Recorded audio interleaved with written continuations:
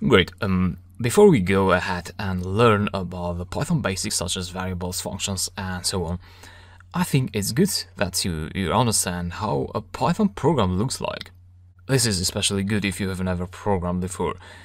Now, as in many other programming languages, you may have three kinds of programs.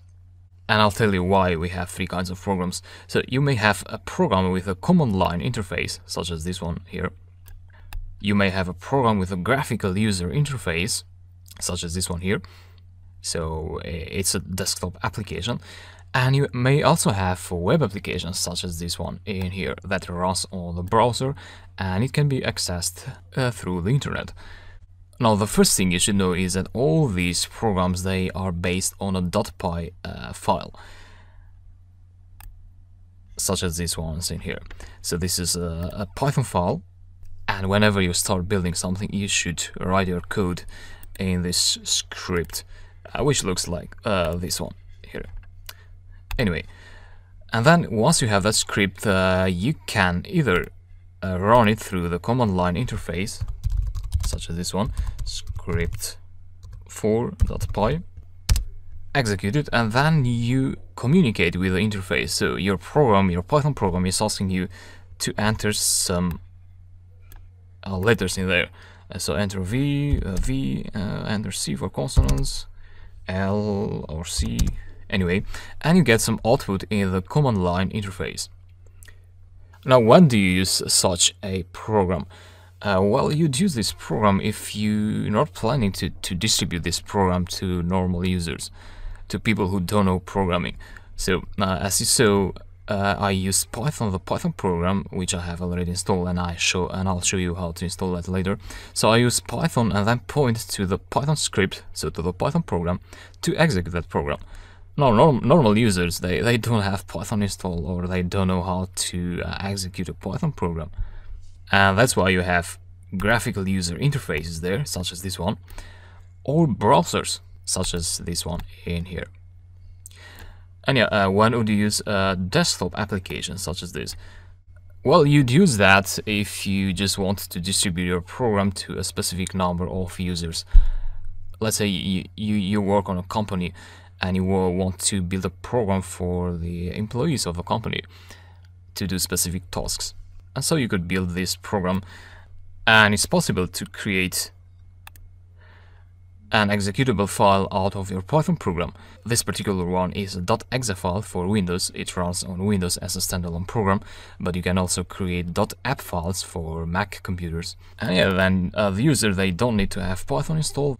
They would simply execute that .exe file, and they can use the application.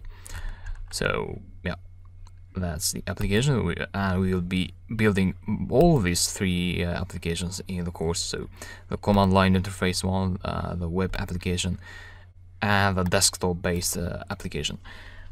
And then you have web applications, such as this one here. So when would you use a web application?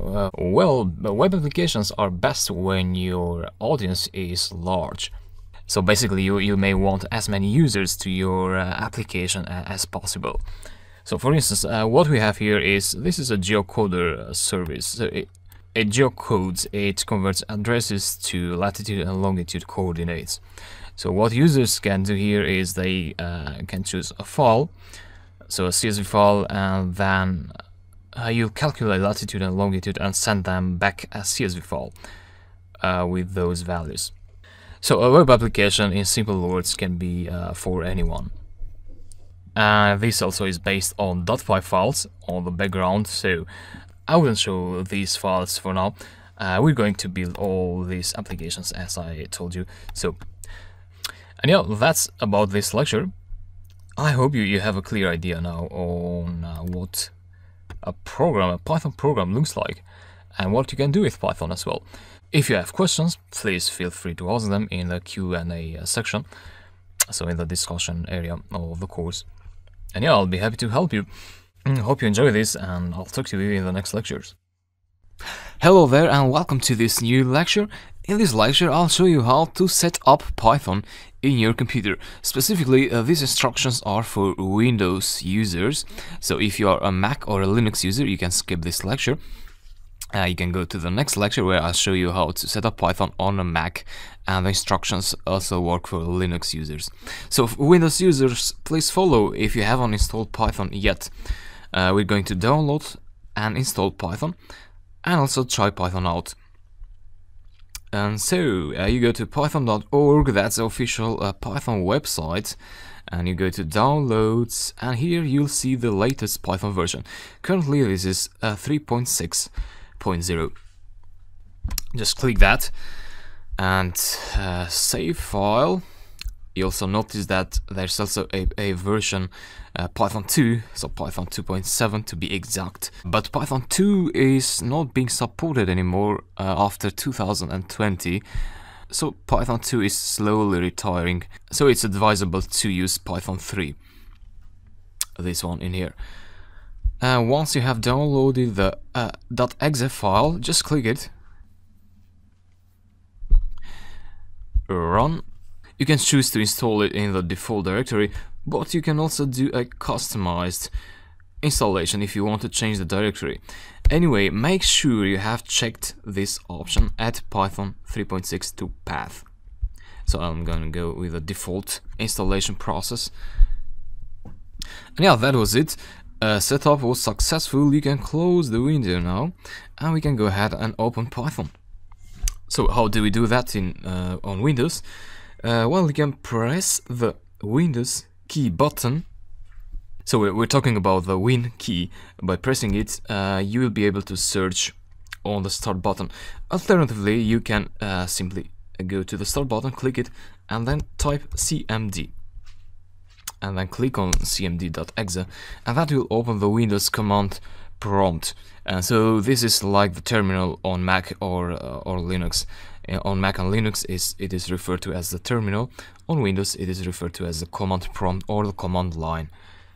To open Python, all you have to do is type in Python, and that will open an interactive session of Python.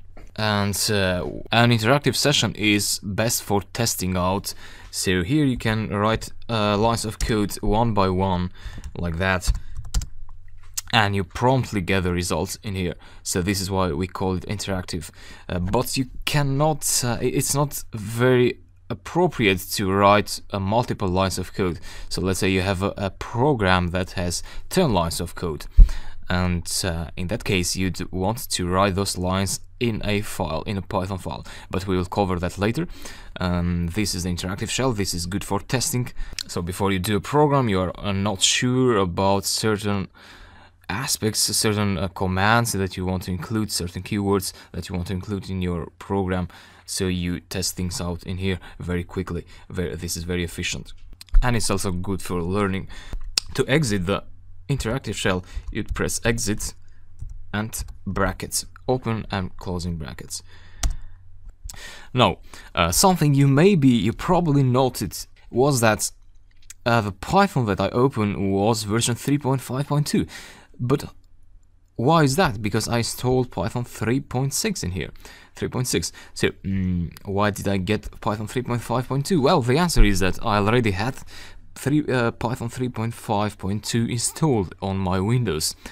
So in other words, before I installed Python 3.6, I could trigger a Python shell like that. So the question is, how do I run Python 3.6 now? Well, the first thing you should know is that there is no problem having multiple Python installations in your system. The key here is that you have to assign different commands to each of your Python installations. So for instance, Python 3.5.2 has these commands to run Python. Now for Python 3.6 we need to assign another command, and I'll go and search for the installation directory of Python 3.6. So open that, and now Windows, when you search for Python, when you enter the Python command here, Windows is looking at the path variable, the Windows path variable, and it's searching for this type of command Python. But this was already occupied by another, so by Python 3.5.2. That's why it triggers Python 3.5.2. So in that case, you may want to do a trick here. Let's say do Python 36 and restart the command prompt, and then run again Python 36, and you get Python 36. So that's a trick. And again, of course, you can do operations here and so on. Of course, you still have Python 3.5. At least I have Python 3.5. Maybe you don't, because you didn't have any Python installed just yet. So that's the idea. On your system, if you install Python for the first time, if you install Python 3.4.6, you'll be able to execute Python with this command, Python. If you had an existing Python installation and you install a new one, no problem, you can run Python 36 like I did. I hope this was clear, and I hope you are up and running now with Python, and I'll talk to you in the next lectures.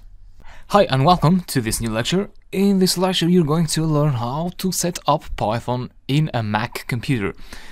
So if you are a Windows user, you can skip this lecture because you have a Windows computer, and we explained how to set up Python on Windows previously in the previous lectures, and the instructions will also work for Linux computers because a Mac is based on Unix.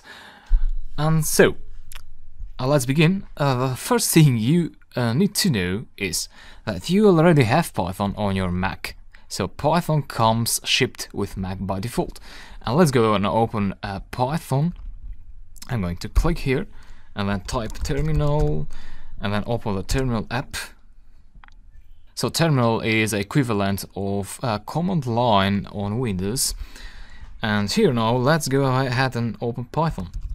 You can simply call Python, and if you see these three arrows there, that means you were able to start a Python session. So good news. However, if you look here, you'll see this is Python 2.7, so it's a bit outdated, and the current version of Python is Python 3. So it's recommended that you actually install Python 3 on your Mac or Linux instead of using the old version, Python 2.7. Because we're going to use a lot of libraries later on in the course, and some libraries may not be compatible for Python 2.7. You can still work with Python 2.7 if you take the responsibility to fix errors and compatibility issues that may arise as you learn Python. So it's going to be maybe some extra work. However, I advise you to install Python 3. So I'm going to exit Python 2, the Python 2 session, exit and 2 brackets, and you go again back to the terminal. To install Python 3, open a browser, and then you should go to python.org, then go to downloads, and then install the latest version of Python, which should be shown here. So Python 3.6 is the current version, and that should download Python. I can see this bar in here. And so please don't uninstall Python 2.7 if you are planning to install Python 3.6, because Python 2.7 is connected to your operating system. So if you uninstall it, you may harm your operating system. So you may get some nasty errors there. So simply ignore Python 2.7. So leave it be, don't uninstall it, and simply click on this package that you have just downloaded. You should see the installation wizard. So simply go and click continue, continue, continue again, and read the license if you like. I'm going to go and click on agree, and then install. Provide your username there, your Mac username. Click on install software. And so finally the installation was smooth and it was successful. Click on close. I'm going to move it to trash. So the installation package, And now go ahead and go back to your terminal. So again, if you enter Python, you're going to get Python 2.7. So how do you get Python 3? Well, exit and simply click Python 3, just like that. Execute and you'll see that this is Python 3.6. And yeah, good luck. So normally this is the command you'll be using on Mac, which means whenever I type Python on Windows, you're going to type Python 3 on Mac or Linux. As easy as that. And so now you have Python installed, and here you can do operations. You get the idea. However, please note that what we're doing here, we're programming interactively. So we're simply writing some lines of code, but these lines will not be saved anywhere if we write them in this interactive session. So what we want to do is we want to write scripts of code. So Python files which we can save. We can save the code and we can execute all the lines at once. And we'll be doing that in the next lecture. So please follow me, and yep, I hope it worked for you, and I'll talk to you in the next lectures. Hi again, and in this video I'll show you how to create and how to run a Python program. In the previous lecture we set up Python and we ran a Python interactive session. So that was like a running code line by line. But what we want to do instead, we want to write code that we are able to save it in a file, and we're able to run all the code at once. So that's what we're going to do in this lecture, and this is targeted to Windows users. So if you have a Windows computer, please watch this. If you have a Mac computer or even a Linux computer, please skip this video and go to the next video where I show you the same process but on a Mac computer. So Windows users, let's create a Python program. We're going to use very basic tools for now, but then in the next lecture we're going to download and use an advanced editor. On Windows, before creating the program, there's something you need to make sure of. You go to Organize and you go to Folder and Search Options. You go to View and then look here for this option, Hide Extensions for Known File Types. You want to make sure this option is unchecked, just as I have it here. Don't check it. Yeah. Cancel that. And with the option unchecked, you go ahead and right click and create a text document and put a name, let's say my program, and you want to remove the txt extension. I want to say .py. Okay, no problem. I want to change the name. Now this is the file where you're going to write your Python code. So just go ahead and edit it with any editor that you have, maybe Notepad. We're going to use Atom later. For now, this is good. And this program, what this will do, it will print out some text. Let's say the hello text. So that's what you do. You use the Python print function, and then the function has this syntax. So it expects to have some brackets, opening and closing brackets, and inside these brackets you want to pass the thing that you want to print out. In this case, this is called a string. We'll cover strings later, or you can say text. So we want to print out some text, and text goes inside quotes always. So strings go inside quotes. Make sure you want to save, Ctrl S. Exit the script and then click outside in here and hold Shift and right click, and then you want to go to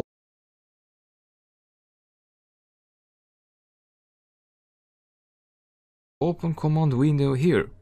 That will open the command prompt. Look carefully and you'll see that the command prompt was open in this current directory, which is actually the directory of your Python file. So this one in here is in here. So before you run the program, you need to have these two directories the same. Because if you open the command prompt from here, as we did in the previous lecture, that will go to another default directory. So the best way to do is as I did it here. Shift right click and go to open command window here. And then what you do is you type Python and then the name of your program. My program.py. So what you're doing is you're using Python, the Python program, to execute this file. And you get the output in the command line, which is hello, the text hello. Similarly, I could execute it with my Python 3.6.py, and you get the same output again. So 3.6 and 3.7 doesn't make any big difference. The differences are very slight, so you don't have to worry about that. Let me execute it one more time, Python, and if you type now my, and if you press the tab key, that will auto-complete the name of your file. So it will find the name of your file because it knows that you are in this current directory. So use tab for auto-completion. And yeah, again, you execute it and you get the output. Of course, you can go ahead and add other lines of code there. Let's say print 7, a number. Numbers don't go inside quotes. Ctrl S to save and close and go to the command line again. And press the upper arrow key to execute, to call a previously executed statement. So upper arrow key will call Python myprogram.py, execute, and you get hello and 7. That's the idea. Hope you enjoy this, and I'll talk to you in the next lecture. Hey, welcome to this new lecture, and in this lecture I'm going to show you how to create and execute a Python program on a Mac computer. So if you are a Windows user, please skip this lecture. And so in the previous lecture I showed you how to install Python 3 and also how to launch a Python 3 interactive session, so which is good for executing and testing out code. So like that, line by line, but if you quit the terminal, you're going to lose that code. So you want to find out a way to save that code in a file so that you can develop your program step by step. So you can go back to your code, add the code, modify it, and most importantly, you can execute multiple lines at once instead of executing line by line interactively. So let's go ahead and do that. Normally you need to figure out to create a directory where you want to save your program. So I'm going to create this folder in here, and this is empty for now, so I'm going to create a file there. There may be different ways of creating a Python file, but I prefer to do it via the terminal. So currently, if you do pwd, that will print out the current directory of the terminal. So the terminal is an app, and it is open in a current directory, in a certain directory, which is this one for the moment. If you do ls, you will see the directories and files of the current directory. So users admin has these directories, has these folders. So if you want to go to the desktop folder, you'd want to do desktop, or you can use the tab for auto-completion. So the tab key, and then on tab, that will take you to the untitled folder. Execute, and I will see that your current folder is the untitled folder. That means you can go ahead and create a file now. Let's say touch my program.py. So you can give it any name that you want. Execute, and that will create an empty file, which for now you can go ahead and edit it with TextEdit, for example. Later on we're going to install Atom Editor, which is much more advanced than this simple editor, but for now this should be enough to just get you started to to get you the idea on how to execute a Python program. So let's create the code for the program. This program will simply print out the hello text. So you use this print keyword, and then you use double quotes, and then the text hello, and then another double quote to close the text, and then a closing bracket.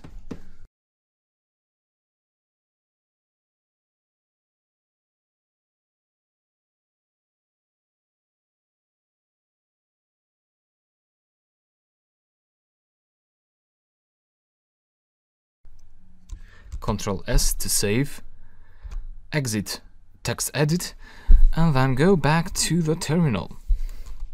And what you do here now to execute your program, the program that you just created, you use the Python 3 command, and then you can type myprogram.py, or you can use tab to autocomplete the name, enter to execute, and you get the output of the program printed out in the terminal. So in this case, the output is hello. And yeah, that's how you create an executable program on Mac. And similarly, you can go ahead and create other Python programs in here, just as we did with myprogram.py. I can also show you a quick way to actually open the terminal in this current directory without having to do cd and write the path name. So let's do that. You go here, System Preferences. So this is a one-time configuration. Go to Keyboard, Shortcuts, and then in the Shortcuts tab you go to Services. Scroll down, and so you probably have this option unchecked. So you want to make sure you have checked the New Terminal at Folder option, just like I have it here. So make sure that is checked. Close this. And then what you do is to open the terminal in a current folder, in a specific folder, you right click on the folder and then go to New Terminal at Folder. And then what you do is Python 3 myprogram.py execute, and you get the output. So that's a quick way to open the terminal in a specific folder. And yeah, that's about this lecture. I hope everything went smoothly, and I'll talk to you later. Thanks. Hey, hello again. In this lecture I'll show you how to download and install the Atom editor. Atom is a powerful and very efficient editor for writing and executing Python code. This lecture is specifically for Windows, so for Mac users, please go to the next lecture. So this far what we did was we installed Python, and we tried a Python interactive session in the command prompt, and we also created a Python program using a simple editor such as Notepad or whatever editor you had on your Windows. So now we're going to use another editor, which is Atom, and you need to go and install it from and download it from the Atom official webpage. Just click the button there, save file, and it will take a while until it downloads. Great, the download process has finished now, so I'm going to click on Atom, click on Run to run the installation, and yeah, you have to wait a while until Atom is installed. And yeah, the installation was quick, and now Atom has been open on my Windows. However, I would like to close it here and show you the standard way of how to open Atom. So the way that you'd normally open Atom when you start programming. So one way to open Atom is to browse through your programs and open Atom by clicking it. However, that will open Atom in a random directory, so the most efficient way to open Atom is to go to the directory where you have your programs. So the program that we have is myprogram.py, and then outside in here, right click and go to Open with Atom. But if you don't see Open with Atom, like I do, so I don't have Open with Atom for now, then go and open Atom from your programs. go to File, Settings, and then check these two options. So these options were under System, under the System tab of the Settings menu, and then close Atom, and then right click, and now you should see this menu in here. Open it, and you should now see this view. But if you don't see the tree view here, the directory tree view, go to View, and then toggle tree view. So you can toggle it off and on. You can close this, and then to open your program, so to edit your program, you simply double click your file, your Python file, and yeah, you start writing. Print, start adding more code. Always press Ctrl S to save. And now to execute this code, you can either go here and open your command window here with Shift right click, or there is a more efficient way to do it. You need to go to File, Settings, Packages, Install. You want to install a new package, and search for Platformio IDE Terminal. Hit enter. And yeah, this is the package I want to install, so click Install. And so this is a package that will install or will integrate a terminal, a command line inside Atom, so you don't have to use the external Windows, the native Windows command line, and you can run your programs from within Atom. Alright, Platformio IDE Terminal was installed successfully. You can close the Settings tab, and so now you should see this plus icon in here. Clicking the icon will open a new terminal. So now this is open in the current directory, which reflects the directory of your Atom directory, so of your programs. Now you can go ahead and type in commands here to run your Python program. So my tab for auto-completion, and that will auto-complete like that. Don't worry about this. This just means the current directory. So when you do tab will add this. Ignore it and press enter, and you'll see the program output on the terminal. You can clear the terminal from the code from previously executed commands, and of course you can call previously executed commands with the upper arrow key, execute again. And don't confuse executing a program with opening a Python interactive session. So here you write Python code like print 7, for example, interactively. But if you exit this, because I see some students will go ahead and run Python code in here, but this is wrong. This is not Python, this is Windows, the Windows command line. So don't do that. Instead, write Python code inside an interactive session or inside a Python file. And that's the idea, and this is Atom. I hope you like it, and I'll talk to you later. Hello again, and this is yet another lecture for Mac users. And in this lecture I'm going to show you how to set up the Atom editor on a Mac computer. So if you're a Windows user, please skip this lecture. Atom is quite an advanced editor, but if you have your favorite editor by now, you can go ahead and use that editor. So that's perfectly fine. If you choose to have a look at the Atom editor, then please follow this lecture. First of all, you're going to have to download Atom. Simply search for Atom editor, and then go to its website, which is atom.io. Download for Mac. And so while you wait for the download, this is how the Atom editor will look like. So like that. And so the download has finished on my end, and you can go ahead and click Atom. click open. And yeah, basically Atom has been downloaded and has been installed. So you've got a welcome guide in here. You can close that. This is an empty file. I'm going to close it as well. And let me close Atom and try to show you how to actually open it from scratch. So how to start Atom from the beginning.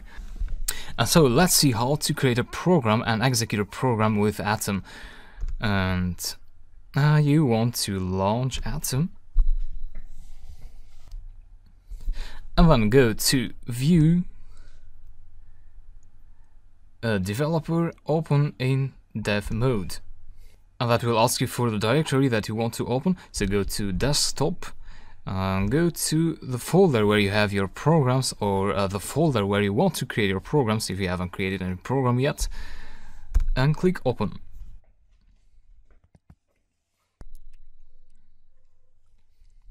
And so you get this tree view in here,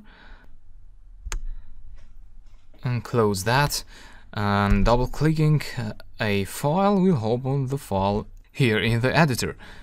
And so you can go ahead and add more code there, 3 plus 4, and you can also create other files. So right click on the main directory, go to new file, my program 2.py, let's say print 5 this time, Ctrl S to save. And so you have 2 programs now in here, and you can switch through the different files by clicking the tabs in here. So how to execute these programs now? Well, you can use your Mac terminal just as you did in the previous lecture, or even better, you can go ahead and install a package. So go to Packages, Settings, View, Open.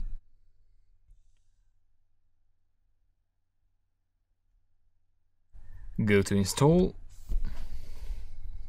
type Platformio IDE, so dash IDE dash terminal. Enter to search, and then go ahead and install the Platformio IDE terminal package. The installation should take a few moments.